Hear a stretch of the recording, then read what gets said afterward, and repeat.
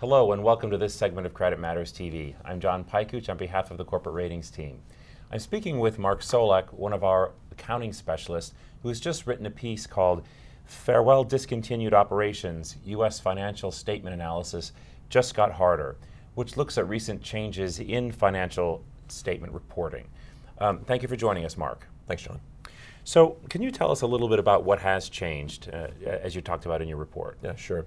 As most viewers will know, under U.S. GAAP, companies are required to separately disclose the results of discontinued operations from those of continuing operations on the face of their income statement. Until recently, the threshold for what constituted a discontinued operation was fairly low.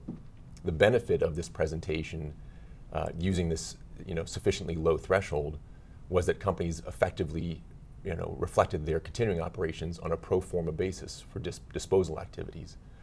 In April of this year, the Financial Accounting Standards Board, or the FASB, released a new accounting standard which effectively raises the threshold for what constitutes or qualifies as a discontinued operation.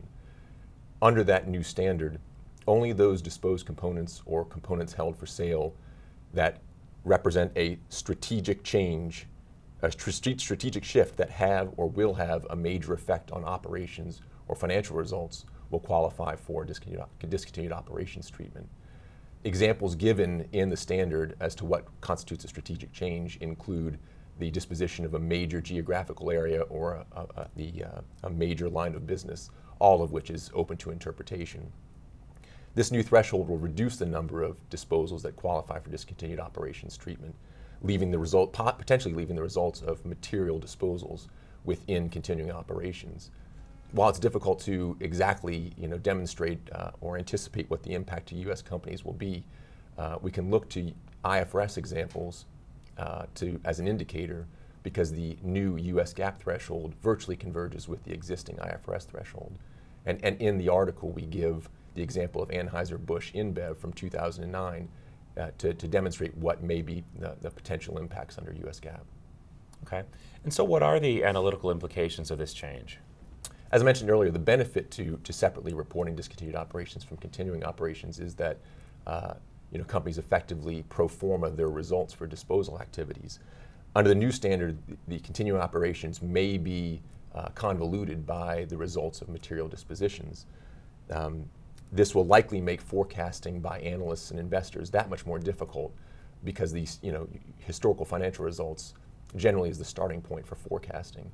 Additionally, the trend analysis will probably be made more difficult if continuing operations is apples to oranges when the results of disposed businesses remain in continuing operations in comparative periods.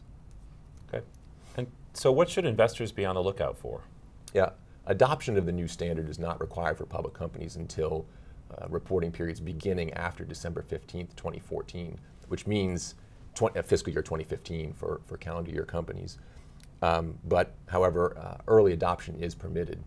And in fact, we've already seen a number of companies adopt it in their first quarter 10Q. Investors and analysts should be mindful of this change and review a company's disclosed accounting policies carefully to determine if a company has adopted yet or not. Once adopted, investors and analysts should anticipate having to do more legwork to account for the effect of disposals on the historical results. And while the standard requires additional disclosures, we don't think those additional disclosures make up for the lost transparency on the face of the income statement. So investors or analysts will have to rely upon company management to electively provide this additional information to arrive at ongoing run rates.